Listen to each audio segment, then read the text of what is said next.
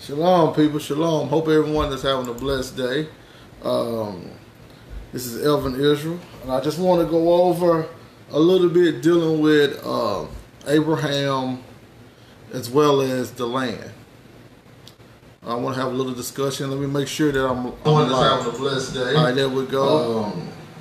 This is Elvin Israel, and I just want to. All right, so now that I know that I'm live and loud, I can begin. First, I want to give honor to the Most High, who is the Father of all, the Creator of all. Also to the King, His Son. Let dominion and power and glory be with Him forever. Amen. So now, let's talk more about a little bit about Abraham and the land, because this is a subject that we talk about, but I don't think we fully comprehend some of the things dealing with Abraham and the land. So, first thing first, I want to hop into the book of Jubilees, chapter 10, verses 29 through 34, just to give a background to the promised land. All right, it says, "And Canaan saw the land of Lebanon to the river of Egypt, that it was very good. And he went not into the land of his inheritance to the west, that is, to the sea.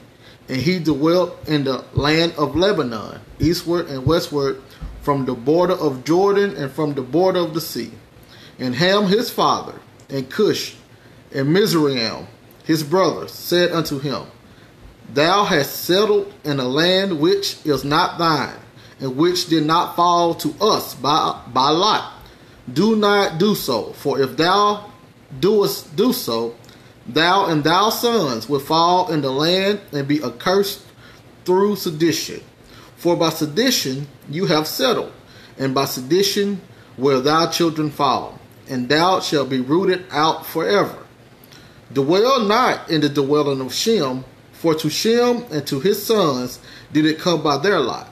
Cursed art thou, and cursed shall thou be beyond all the sons of Noah, by the curse by which we bound ourselves by an oath in the presence of the holy judge, and in the presence of Noah our father. But he did not hearken unto them, and dwelt in the land of Lebanon, from Hamath to the entering of Egypt, he and his sons until this day. And for this reason the land is named Canaan." So now we see that the land of Canaan actually belonged to the posterity of Shem. So I just wanted to get that background understood before we actually go into Abraham and some things dealing with the land. All right, so now, what to talk about first? Let's see here. Let's talk about a little bit about the covenant with Abraham. They talked about the land. Okay. It says, God promised Abraham that his descendants will receive their own land in which they were to live.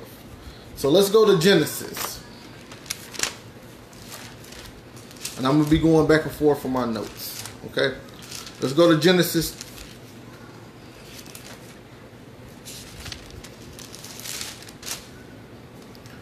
12 and 1 and 2 I'm going to read, but this is a part of Abraham's covenant. So it says, "Now the Lord has said unto Abram, Get thee out of the country, and from thy kindred, and from thy father's house, unto a land that I will show thee.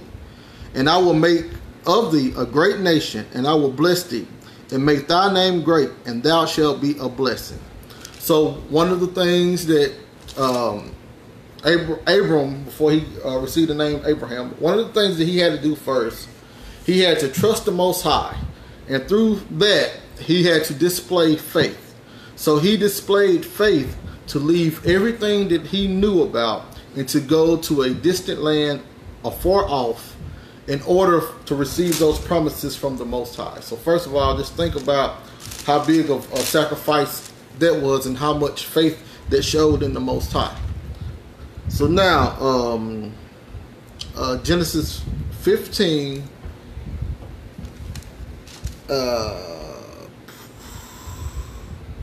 18 through 21.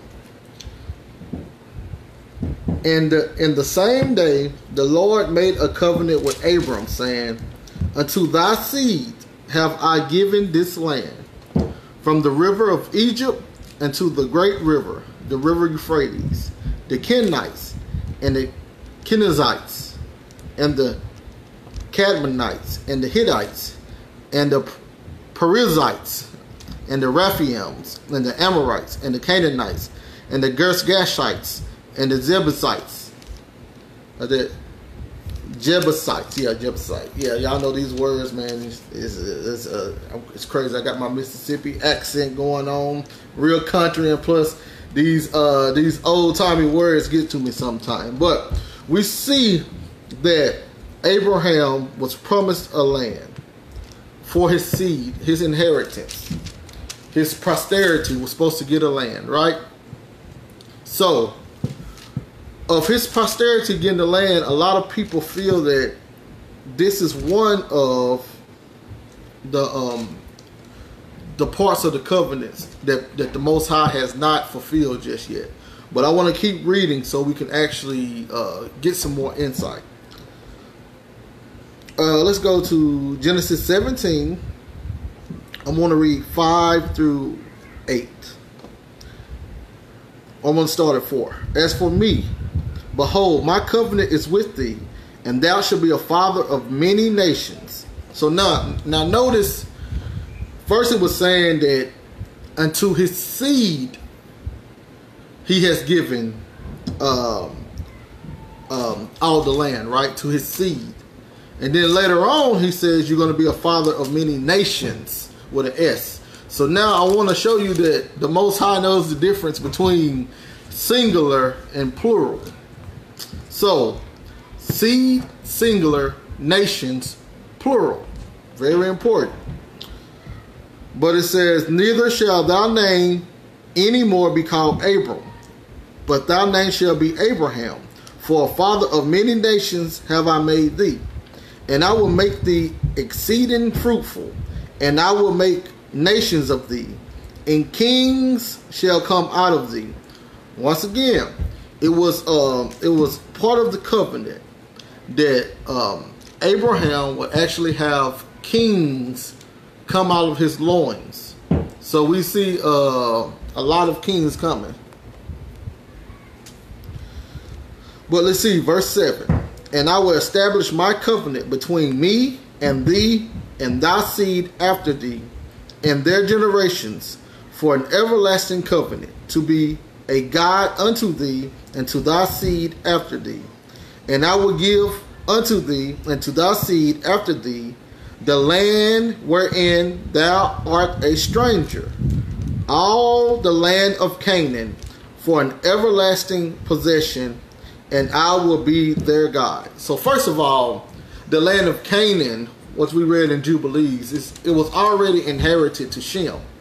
So now the Most High is just coming around and doing what actually Noah and his 3 sons chose to do in the beginning.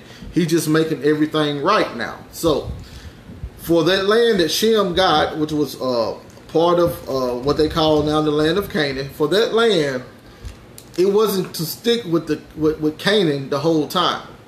He was just pretty much holding it until the rightful heirs came.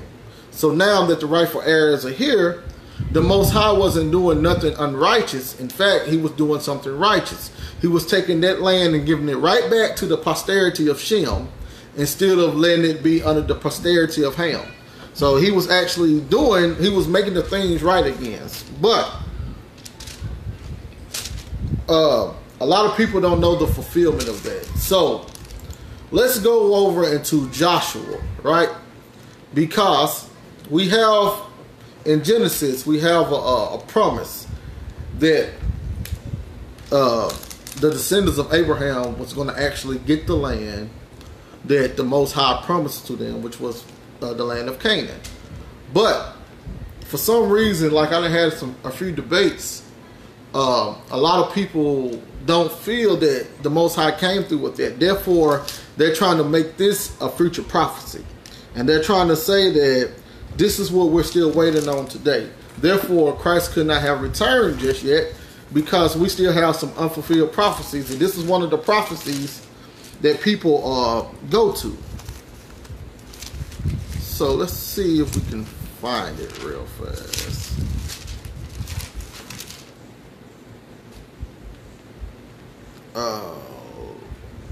Let's see. Let me check my notes. We're going to go over to Joshua. Let me check it. Joshua, I got 21. Joshua 21.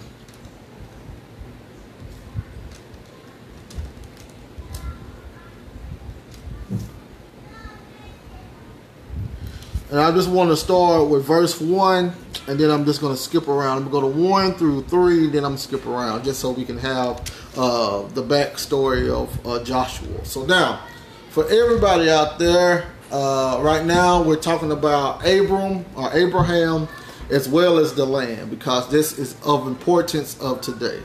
So, and once again, I know I'm country, and believe it or not, I was a teacher, but I don't enunciate like people like enunciation to occur. So, I mean, I've been like that my whole life, so we just got to deal with it. So, if you follow along, you know exactly what I'm saying.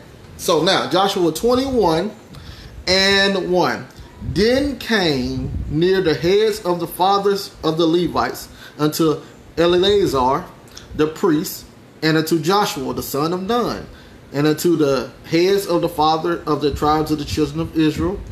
And they spake unto them at Shiloh in the land of Canaan, saying, the Lord commanded by the hand of Moses to give us cities to dwell in, with the suburbs thereof of our cattle, and the children of Israel gave unto the Levites out of their inheritance, at the commandment of the Lord, these cities and their suburbs. So now, and then they start breaking down the land of Canaan into lots. But once again, we know that Canaan actually was the land of Shem. So that actually belonged to the posterity of Abraham anyway. So once again, they're just getting the portion that they deserve. This is nothing new. This is actually the wrong being righted, because Ham came over, the descendants of Ham came over Canaan and got into the land of Shem and started to. He liked the land more than he liked his own inheritance. So he tried to declare it his. So karma came back and it got him. But Joshua 21 and 43. It says, and the Lord gave unto Israel all the land which he sware to give unto their fathers, and they possessed it and dwelt therein. So I want to read it once again. And the Lord gave unto Israel all the land, not some of it, not a little portion of it, not some here, not some there, but he gave all the land which he swore to give unto their fathers, and they possessed it and dwelt therein. So at the time of Joshua, them entering into the promised land, all of the lands that land mass that we read in Genesis, dealing with Abraham getting Abraham getting the land promises, with the Most High promise to give to his seed and the seed after him for the entirety of the generation. Well, we have that fulfillment in Joshua, so we don't have to look for it in our future for something that we can read was already fulfilled. So the land promise, the physical land promise, was already fulfilled in the book of Joshua. Israel's land promise was already fulfilled in the book of Joshua. I'm gonna read it again. Joshua 21:43 through 45. And the Lord gave unto Israel all of the land which he sware to give unto their fathers, and they possessed it and dwelt therein. And the Lord gave them rest round about, according to all that he sware unto their fathers. So everything that he swore to give their fathers. Sorry, brother, I'm online right now. But everything that he swore to give their fathers, dealing with the rest in the land, the Most High did. So according to all that he swore unto their fathers, and there stood not a man of all their enemies before them. The Lord delivered all their enemies into their hand. There fell not aught of any good thing which the Lord had spoken unto the house of Israel, all came to pass. So every good thing that the Most High promised Abram, it was accomplished fully and respectfully by the Father. Israel itself had received that type of rest. They had received that type of fulfillment, and they had received the land. The Most High had provided Israel with everything that they needed. Therefore, we cannot look in our future for this land promise that he gave Abraham, because it was fulfilled already. So we can't look in our future for this land promise. So when we have talks about land that the Most High fulfilled, then maybe it's not this same land mass that he's talking about. Maybe he's giving them something they can relate to because they knew this prophecy and fulfillment already. But maybe it's not this land mass that he's talking about when he's talking about, I will gather them back into the land that I promised to give them, because he already gave them the land. So he's going to gather them into another type of land that he promised to give them. And just walk with me real fast. I want to go to Daniel 2 real fast, and then I'm gonna go right back to Joshua. So let's go to Daniel 2 just real fast. I want to make a connection, because we know there's physical and there's spiritual. A lot of people don't want to talk about the spiritual. They're more linear. They want to talk more about the physical. But the Most High, he created everything. The Most High created everything out here. So knowing the Most High created everything out here, including us, he has everything at his disposal he can use in order to convey an ideal to us. That's why he compares in some of the scriptures, instead of telling them exactly what he's saying, he compared it to an animal in order for them to get the full understanding. Like today in, so y'all know I'm an ex-elementary teacher. I don't teach no more because all of the lies, all of the politics. So I left the teaching environment. But they have, what's the system of math called right now? What is that math called? It'll come to me in just a second. But the way that they do math now compared to the way that they did math is totally different. Now they have 20 different steps compared to the 2 or 3 steps that we had. But the reason behind it is they want the students, or they want this generation or the younger generation and further to understand why the math adds up to the way that it does. Because before then, we knew how to do the math, we just didn't understand the numbers or the math system. So now they break it up into different steps in order for you to understand the backstory of the math. The same way, that's how the Most High worked with them back then. he used, there you go, Common Core. Thank you, brother Paul. That's what it is, Common Core math. I couldn't think of it, and I used to actually teach it. But y'all just can research Common Core and how ridiculous it is right now compared to the way we did math. But it's meant to explain on a deeper level what the math stands for. The Most High used the whole world for his Common Core thing. That's why he was able to use animals, and you know how the characteristics of the animal, and then he was able to compare that beast to a nation. So in the beginning he said, well, I created the Leviathan, and then we see the Leviathan in Revelation. Well, then you got to understand the characteristics of the Leviathan. What all was the Leviathan doing? The Leviathan was pretty much the king of the sea, the biggest animal in the sea. Nobody messed with it. Everybody knew that it was king. It was able to stand on its own. Even mankind feared the Leviathan in the water. Same thing that we see in Revelation. This was a beast. This beast was over pretty much the people. It dominated the sea. The sea was the people. So we pretty much could see that those similar characteristics, that's how the Most High uses to explain things. So when he's explaining a spiritual promise, sometimes he used linear things or things that actually already happened to convey the message to the Israelites. So now I want to go to Daniel 2, and we go to Daniel 2 and we look at Daniel 2, and I'm just going to read 34 and 35. Thou sawest that a stone was cut out without hands, which smote the image upon his feet that were of iron and clay, and brake them to pieces. That was the iron, the clay, the brass, the silver, and the gold, broken to pieces together, and became like the chaff of the summer threshing floors. And the wind carried them away, that no place was found for them.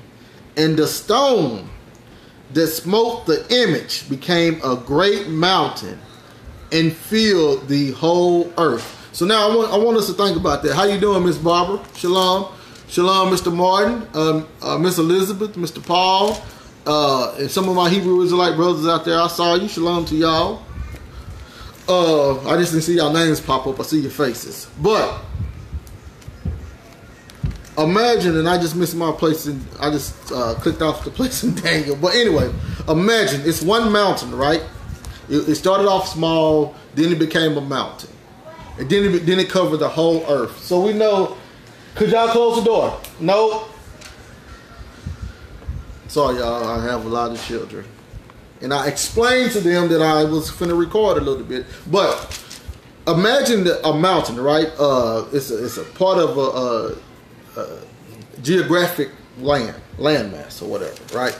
So this is one point, one locale, right? And let's say you stand on that locale, and let's call it the Rocky Mountains, right? Let's just call it the Rocky Mountains. So this rock became the Rocky Mountains, right? So, you know, we Americans, we can go to the Rocky Mountains. We can walk around the Rocky Mountains. We can look at all of the scenic routes and all of the scenery that it has for us, right? But imagine if the Rocky Mountains encompass the whole earth. What does that mean? That means now everybody on the planet is in the Rocky Mountains. If the Rocky Mountains encompass the whole earth, everybody on the planet is in the Rocky Mountains now. So now think about that dealing with the land promise, right? We have a New Jerusalem coming out of heaven, right? And the New Jerusalem actually, it hits earth and it covers the whole world. What does that mean? That means the whole world is Jerusalem now. The whole entire world is Jerusalem. So, what does that mean? That means now everybody in the northern kingdom, everybody in the southern kingdom, as well as the Gentiles, has been gathered together in the land, because the whole world now is the land of promise. Hopefully that made sense to y'all. So to me, that's just my understanding. To me, the gathering is, in Daniel, when he saw that mountain expand and took over the whole world, that's symbolic to the gospel and the New Jerusalem. And when New Jerusalem comes down, it took over the whole world. Now we have the northern kingdom in Jerusalem, we have the southern kingdom in Jerusalem, and we have all of the Gentiles in Jerusalem. Everybody in Jerusalem making the land promise come back together, making the gathering occur, making everything that the Most High promised occur under the gospel. That's my take on it. So now, let's keep going. Let's go back to Joshua. Joshua, we read 43, and the Lord gave unto Israel all of the land which he sware to give unto their fathers, and they possessed it and dwelt therein. I want to go to Hebrews 6.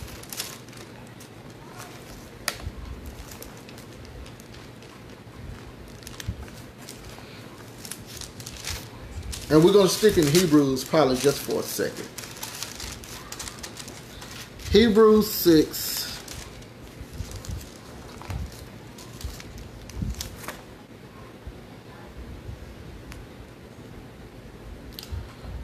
I want to read, well, first of all, I want to read Hebrews 1.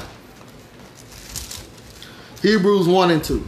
God, who at sundry times and in diverse manners spake in time past unto the fathers by the prophets, hath in these last days spoken to us by his Son, whom he hath appointed heir of all things, by whom also he made the worlds. So now, we have the author of Hebrews saying that, first of all, that they were living in the last days in the first century, okay?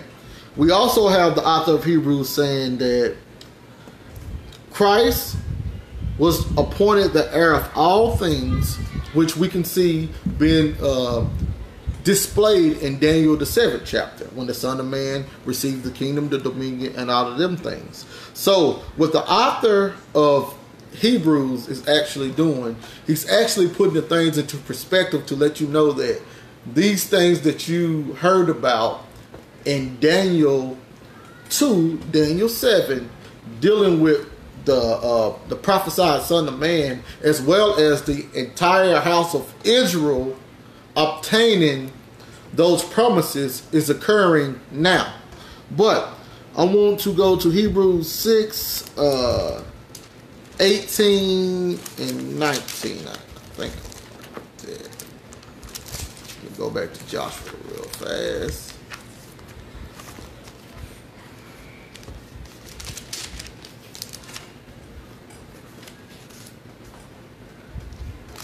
And it says that by two, well, I'm going to start at 16.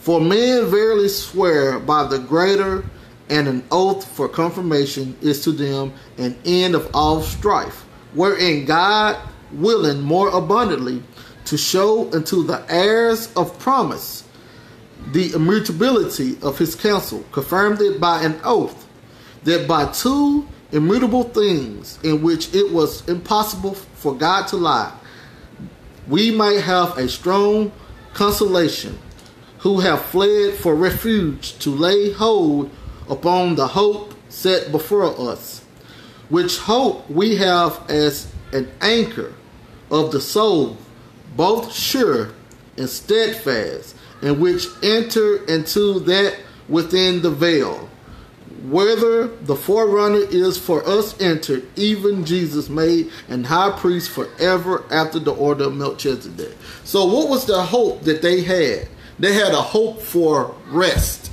They had a hope that they was going to inherit a land and be able to rest. See, the land that they received in Joshua time, and I'm going to read it again. Verse 44, 21 and 44. And the Lord gave them rest round about, according to all that he sware unto their fathers. See, the Most High gave them rest, but he gave them a type of rest. See, they still had hope for a more complete rest, a rest that never ended, a more perfect rest. And they knew that that perfect rest came with the land promise. You cannot have rest without the land. You cannot have the rest without the land promise. The promise of the rest without the promise of the land. That's why we see in Joshua, when they got the land, then the promise of the rest came about. But it was not the rest that the Most High intended for them. It was just a type of rest that they received. Because we know after Joshua's time, Israel did what? Backslid. And it made the Most High have to go against that rest that he gave them in the physical world. So that rest cannot be perfect because the conditions under it was not perfect. They was under an imperfect covenant trying to have a perfect rest, which did not work. But let's look more of this true land, the land that they had to really inherit before they could actually get that rest.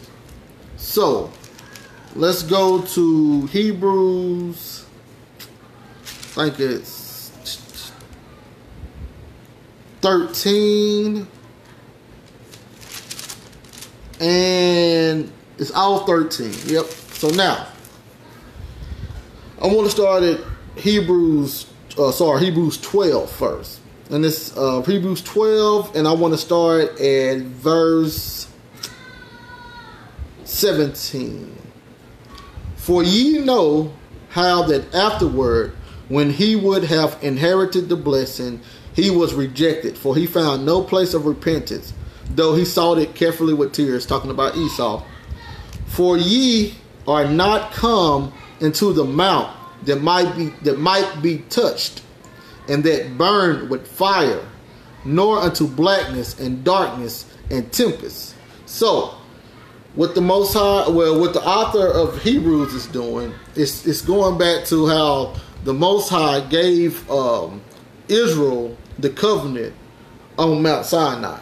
And it's saying that this is not the mountain, even though y'all are under that covenant. This is not the complete mountain. This is not the mountain that actually, this is the completion of the type of mountain that y'all got onto in Mount Sinai. So y'all was worrying about that mountain, that y'all was worrying about the ideology, the covenant, and everything dealing with Moses, and y'all take it all the way back to how the Most High showed and appeared itself on Mount Sinai. This is not the mountain that I finna discuss with y'all about. This is not the information that I'm finna relay to you all. This is not the subject matter that I'm finna explain to you. That's where I get from it. I can only tell y'all where I get from it, and you can read it yourself and tell me what you get from it. But he's verse 19, and the sound of a trumpet and the voice of words, which voice they heard, entreated that the word should not be spoken to them anymore. They didn't want to hear the Most High's words anymore, for they could not endure that which was commanded. And if so much as a beast touch the mountain, it shall be stoned or thrust through with a dart.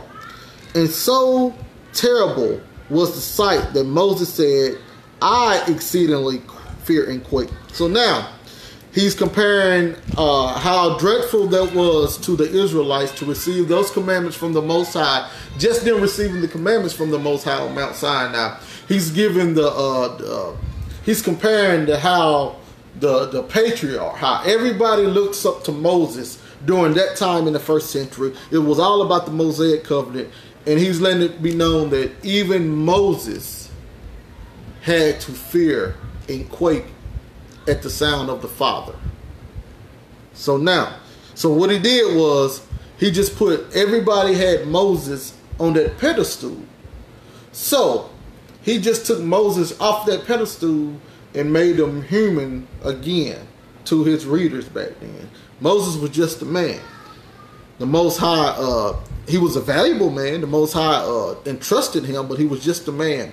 And the author of Hebrews, which I think it was Paul, but we can say whoever it is, he gave Moses back that human quality. So he says that Moses said, "I exceedingly fear and quake."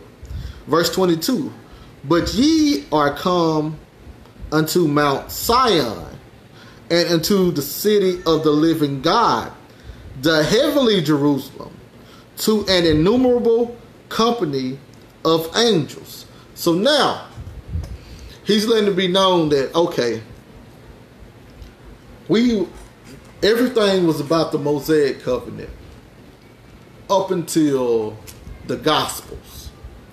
And when the Gospel came, it was taking away that old covenant and bringing in that new covenant under the Gospel.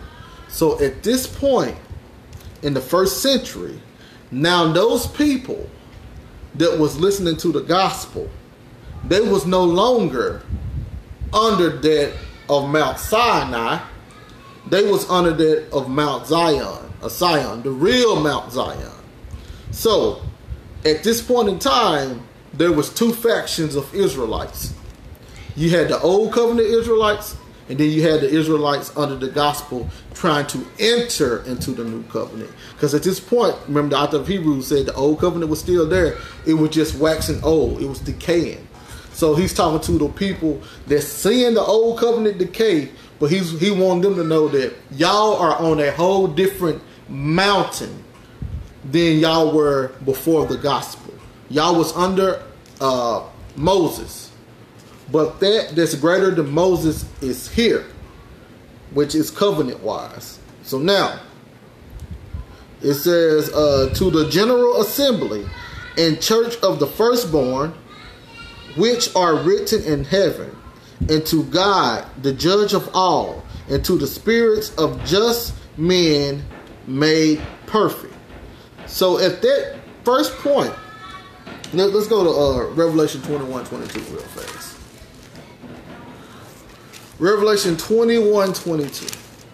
Revelation 21:22 says, and the 12 gates were 12 pearls, every several gate one pearl. So it goes through how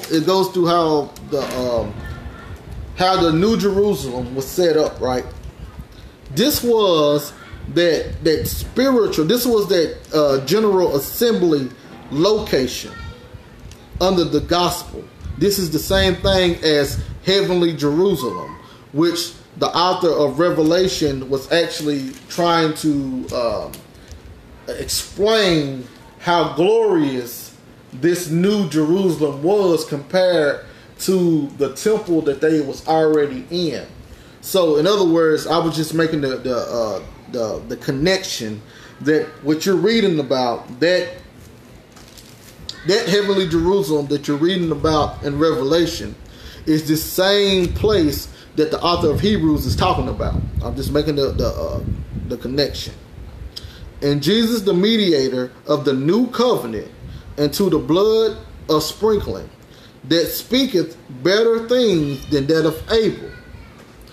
Verse 25, see that ye refuse not him that speaketh, for if they escape not who refuse him that spake on earth, much more shall we not escape if we turn away from him that speaketh from heaven, whose voice then shook the earth.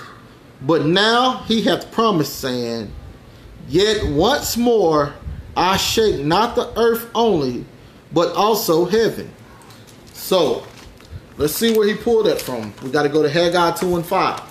So once again, we see the correlation of the land, some of the covenant. We didn't go over the whole covenant of Abram, but we went through the land promise that was given to Abraham, as well as some of the covenant, and now we're connecting it with what the author of Hebrews said was occurring in the last day, and we're also connecting it with some of the prophecies that he pulled from, as well as Revelation, to show that this all was about the same time, which was the first century. They're all talking about the same subject from their different perspectives.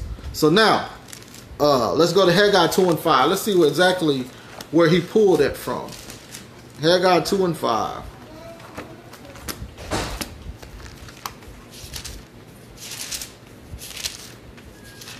Haggai 2 and 5. And I want to start with 4. Yet now be strong, O was it Zerubbabel, said the Lord, and be strong, O Joshua, son of Josedek, the high priest, and be strong, all ye people of the land, said the Lord. The work, for I am with you, said the Lord of hosts, according to the word that I covenanted. I don't know how you say that. Covenanted, whatever it is, with you when you came out of Egypt. So my spirit remaineth among you, fear not. For thus says the Lord of hosts, yet once it is a little while, I will shake the heavens and the earth and the sea and the dry land, and I will shake all nations, and the desire of all nations shall come, and I will fill the house with glory, said the Lord of hosts. So now,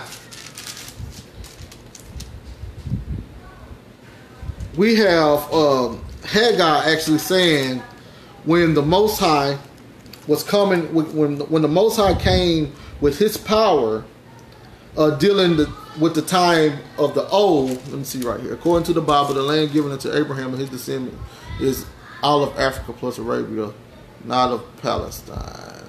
Okay. Okay, I have no comment for that. I can only read what I read from the Bible. So if that goes with what I said, then 100% perfect. Regardless, Joshua 20 said that land promise was already fulfilled. But Haggai 2, dealing with dealing with the Babylonians. I believe it was dealing with the Babylonians, and after they destroyed the temple and all that stuff, there was the shaking of the heavens and the earth and the sea. See, at this time, the heavens, the earth, and the sea, which was all types of temple typology, or how they pretty much describe the temple, and I can go in my Josephus to show you that in a minute. But anyway, when the temple was destroyed and all of Israel sat, when pretty much the southern king sat in dismay, this was symbolic to their heavens and their earth being shaken, and the nations being shaken also. So in Hebrews, see, that happened at first. So in Hebrews, it said once more. Just once more. Just once more. It's not supposed to happen after that. See, you can't get 2 or 3 after once more. So in the first century, before the temple had been destroyed, it was said that once more the heavens and the earth and the sea and all those things would be shaken. Which is what? Telling them that this temple is going to be destroyed yet once more again, ushering it in. See, they automatically knew when that temple was destroyed, the new covenant was going to be ushering it in for everyone. So this will usher in the new covenant after the destruction of the temple. So that land, that temple, that sea had to be shook one more time. Verse 27, and this word, yes, once more signify the removing of those things that are shaken, as of things that are made, that those things which cannot be shaken may remain. So now, all of those things that were made by hands was said to be, it was going to be destroyed during that once more shaking, or that last shaking. So what do we have that was made by hands back then? Well, we have Jerusalem, we have the temple, we have all of the glorious things that you could not do the Mosaic covenant without. You had to have all of these things in order to do the Mosaic covenant. In order for them to be in the covenant with the Most High, they needed all of those things made by hands. So, what was going to remain? everything not made by hands. That would be the gospel. That would be the new covenant.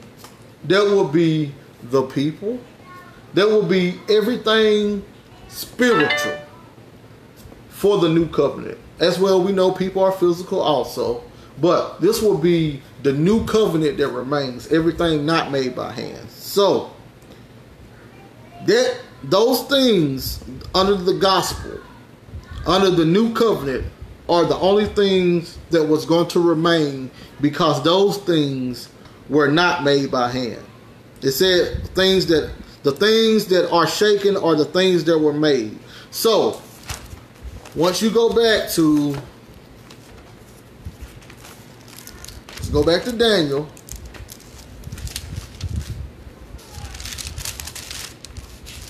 I believe it's Daniel 2. Let's see here. Let me try to feel it. Daniel 2 and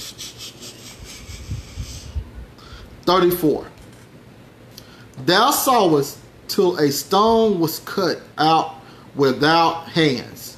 So this stone that Daniel saw was the only thing not made with hands. And what did this stone do? It destroyed the statue, and it became a mountain, and it filled the whole earth. So this stone was the thing that could not be shaken in Hebrews 13. All it is now is aligning the prophecy up. So that thing that could not be shaken was that gospel under Christ. It was that new covenant. It was that stone that came and it broke all of the other nations. It was that thing that ended the time of the Gentiles and brought in the fullness of Christ. That one thing not made by hands was the most important thing, because it allowed the whole entire earth to become Jerusalem. It allowed the whole entire earth to become a habitation of angels or messengers or sons of God, whom we're supposed to be. But let's see here. Hebrews 12 and 28. Wherefore we, receiving a kingdom which cannot be moved, let us have grace whereby we may serve God acceptably with reverence and godly fear, for our God is a consuming fire. So now, wherefore we receiving the kingdom which cannot be moved. So the first century, he was telling those first century audience, which we are the inheritors of. We are the descendants of these people spiritually, as well some of us physically. But those people back then was going to receive this kingdom when all of the things that could be shaken, made by hand, left away.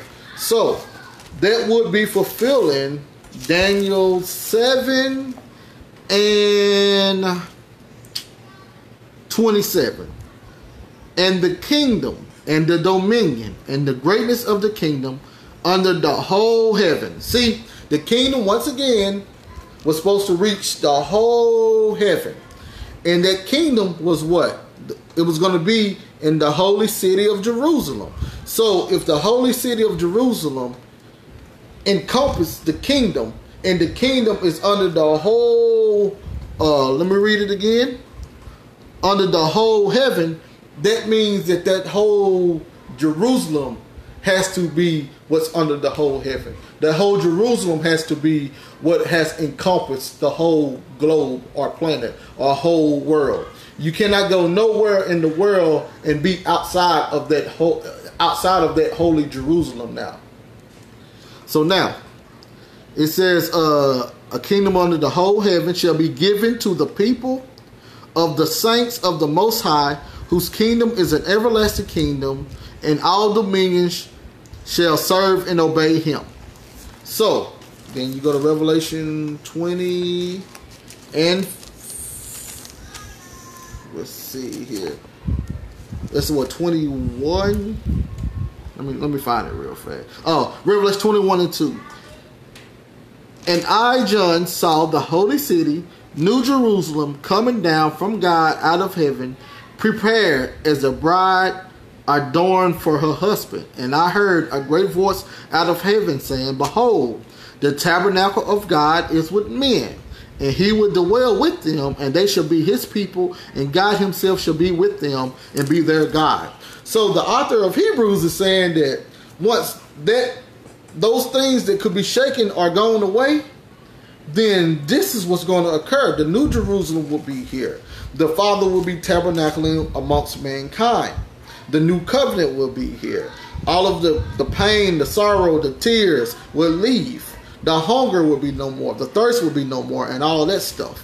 So now, let's go to Hebrews 13, and I'm almost done. 13, I'm going to read 10 through 14. Then I got one more thing in Hebrews to read, and we can conclude. We have an altar whereof they have no right to eat, which serve the tabernacle. For the bodies of those beasts whose blood is brought into the sanctuary by the high priest for sin are burned without the camp. Wherefore Jesus also, that he may sanctify the people with his own blood, suffered without the gate.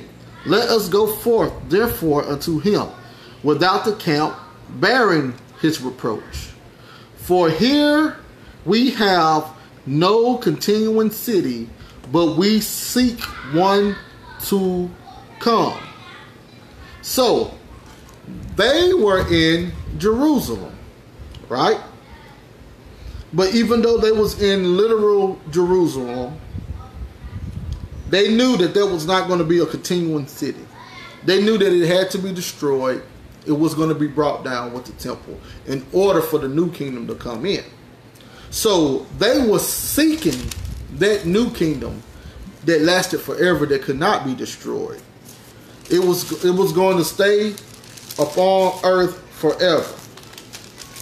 So this is what they were seeking, and let's go to a little bit more of the information and we can conclude. It's Hebrews. Give me 1 second. Let me go to my trusty.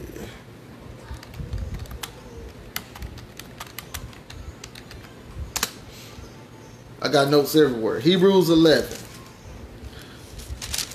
Hebrews 11, and I'm going to start reading at 8. Why 8? Because that's what we started with. We started with Abraham, as well as the land promise given to Abraham. We broke down when that land promise was fulfilled, but it was a type of the true land that Israel was going to receive and be gathered under when the land became the entire planet.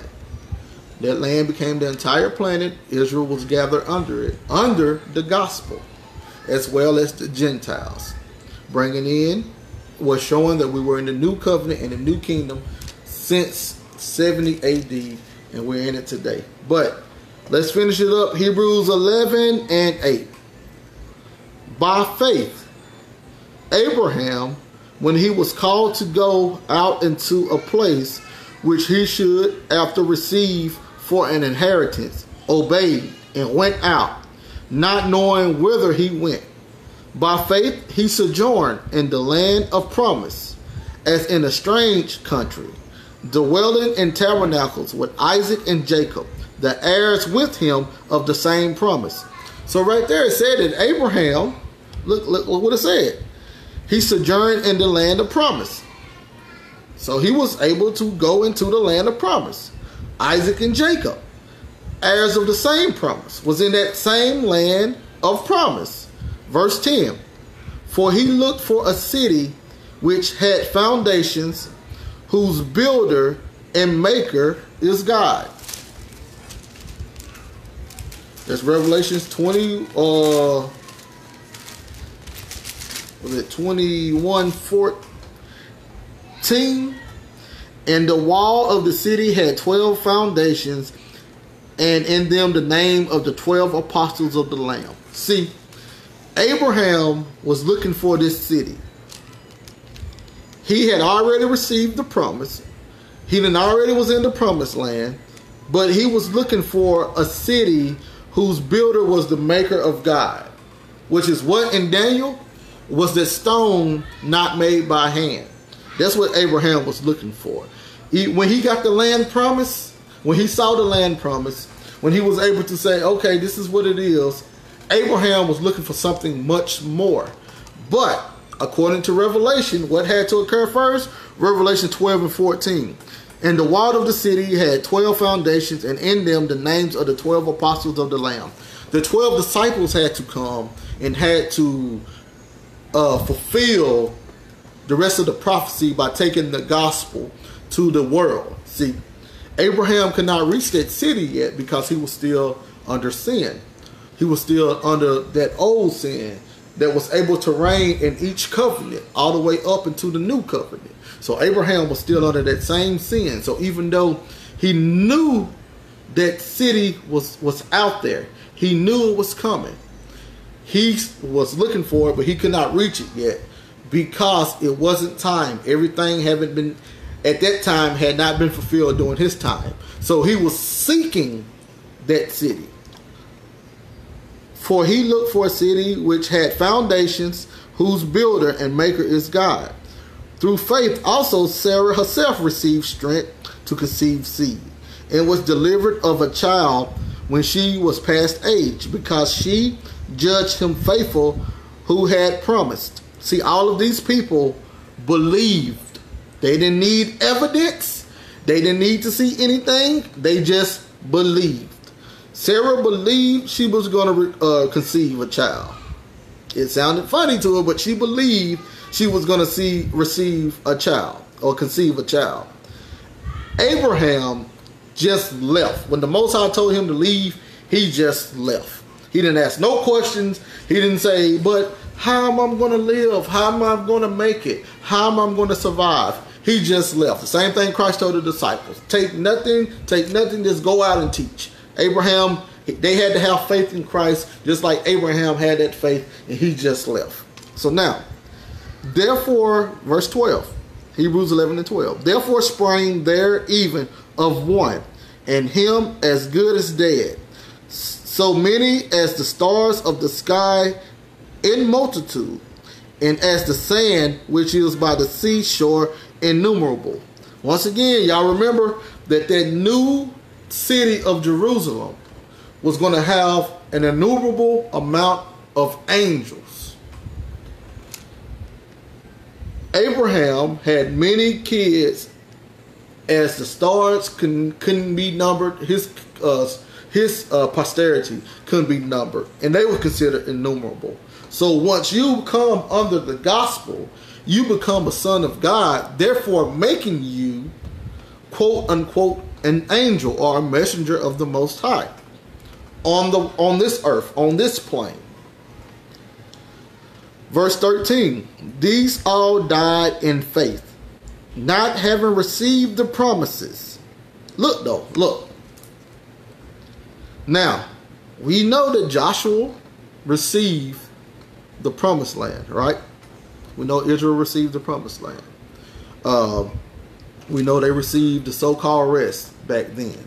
Not the real rest, but they received the rest until they started sinning.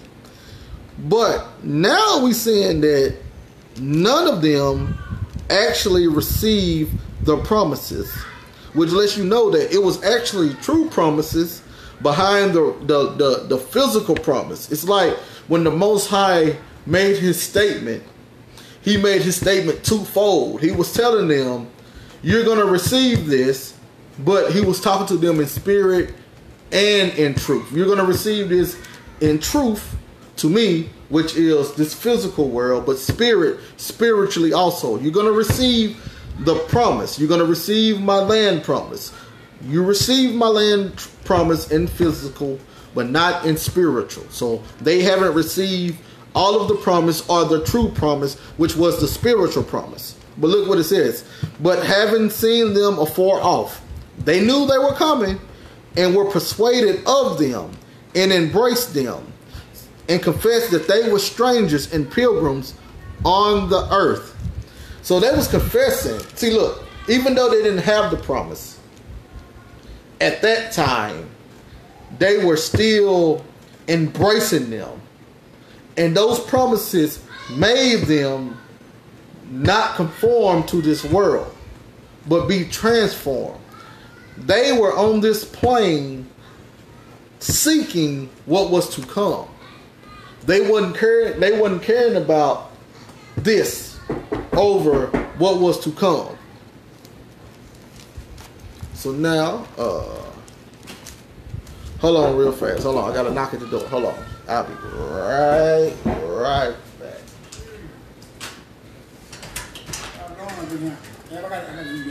Oh, okay. You jump out. You jump out. All right, well, I'll record it real fast. Can you do it? She gave me the key. I'm letting you know. Okay then. Okay. Sorry, y'all. Sorry, I'm back. All right. Hebrews 11 and sorry. Let me go to John 8:56 real fast.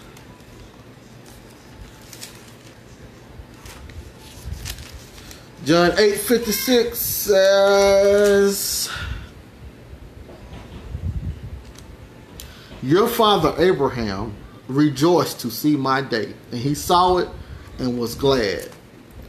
Hebrews 13, "These all died in faith, not having received the promise, but having seen them afar off."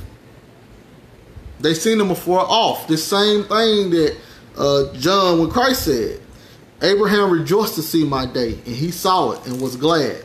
So Abraham saw all of the things, the judgment and the new kingdom, and Christ having the everlasting dominion, and the saints and everything coming to pass. Abraham was able to see it afar off,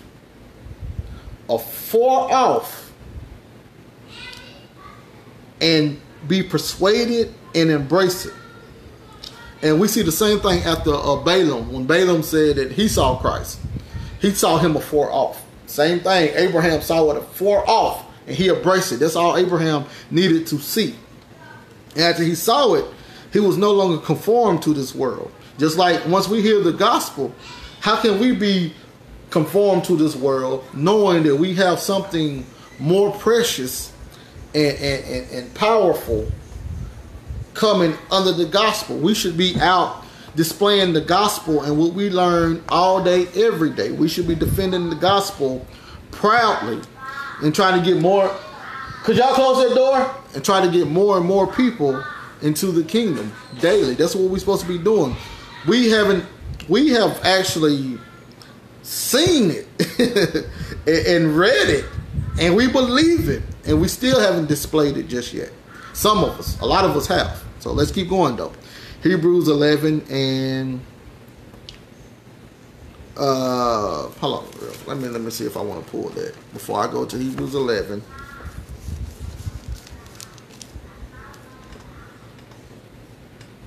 I'm almost to read it. 2 Corinthians 4 and 18. "While we look not at the things which are seen, but at the things which are not seen.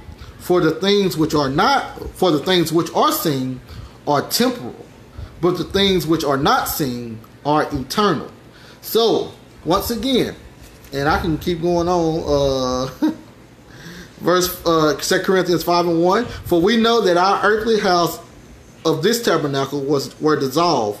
We have a building of God, and house not made with hands, eternal in heaven. For in this we groan earnestly, desiring to be clothed with our house which is from heaven." So now, this is the same thing Paul was telling the Corinthians, the same thing what the Hebrews are saying about Abraham. They knew that the heavenly things existed. They knew that it was coming under the gospel. So that's what they were desiring. They weren't worried about this world no more. But let's keep going on. 15. Now, that's not saying that you got to stop living in this world or doing the things that this world require you to do. But you should be more on a godly level, or more on the gospel, spreading the gospel type of deal, and not worrying about what anybody is saying. Our opposition, don't worry about it, because you know what we have, and you know what's at stake for everybody. So you know the stakes are high, And for us to get more people into the kingdom, just like we know that it's here and we in it, we're supposed to have that same desire. But now, verse 15, and truly, if they had been mindful of that country from whence they came out, they may have had opportunity to have returned. Verse 16, but now they desire a better country that is in heavenly. The same, look, Sarah, Abraham, Noah, all of those patriarchs, the 12 tribes, all those, they were seeking the better country in Hebrews 11. These people were all in Sheol, right? They were all dead people. So even though that they was in Sheol, they were still seeking that better country, right? And y'all understand that a country, landmass, right? Remember, that country is supposed to go over the whole entire world. Everything under heaven is supposed to be, that country is supposed to be rooted in. So that country is a spiritual, magnificent place. And the people in Sheol at that time who had not been released because it was not time yet, they were seeking that country. Those people in Sheol was, while we have Paul, who was not in Sheol, he was on the planet Earth. He was in going around the eastern world, the eastern habitable world.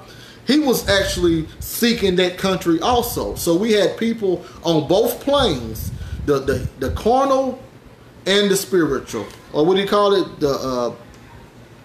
The temporal and the eternal. You had that's the things here and the everlasting things. The eyes closed spiritually, the eyes open spiritually. You had these two different worlds, these two different planes, these two different realms.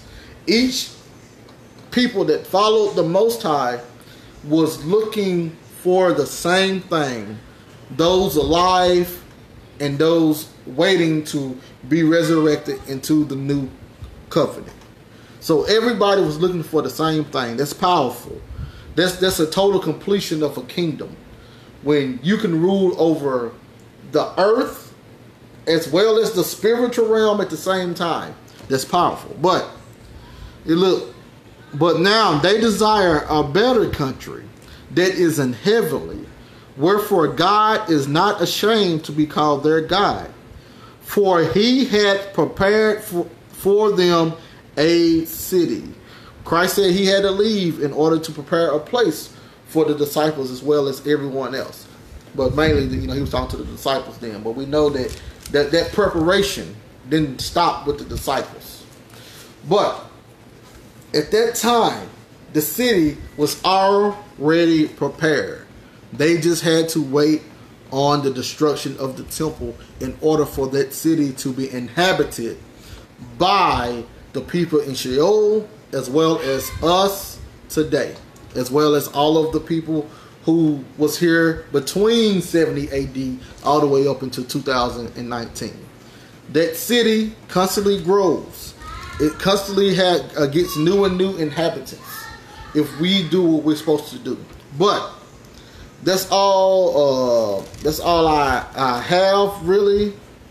I know it might not have been what everybody wanted to hear, but it is what it is. We have some of Abraham's covenant, and then we have the land promises.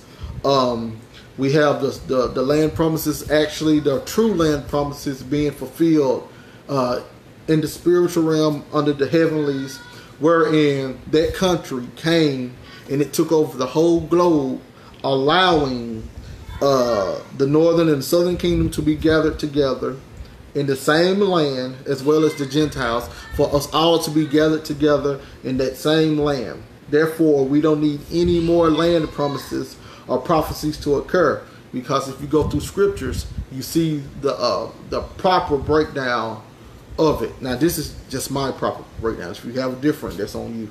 But I like to say thank you all for listening, and I hope you might have gained some type of insight from it.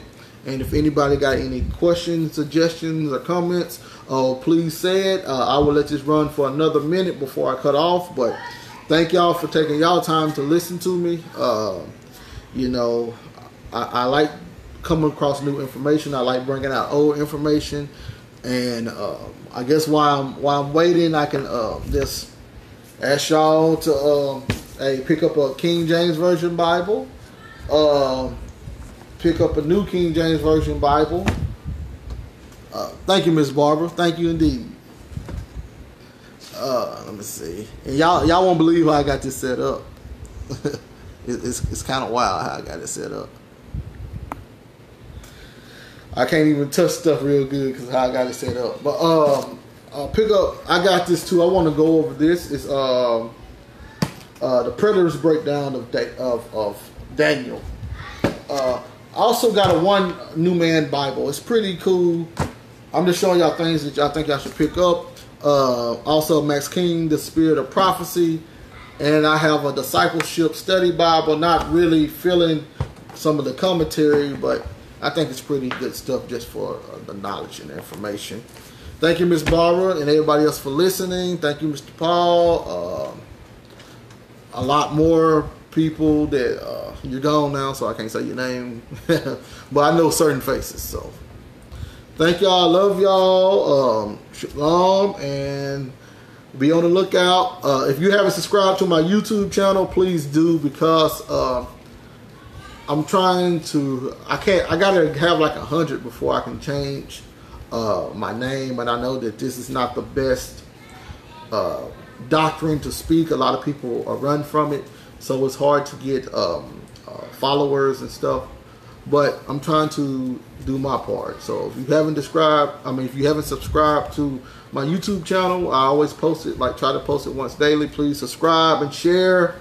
That's all I have. Thank y'all for listening. I'm finna be out. Shalom.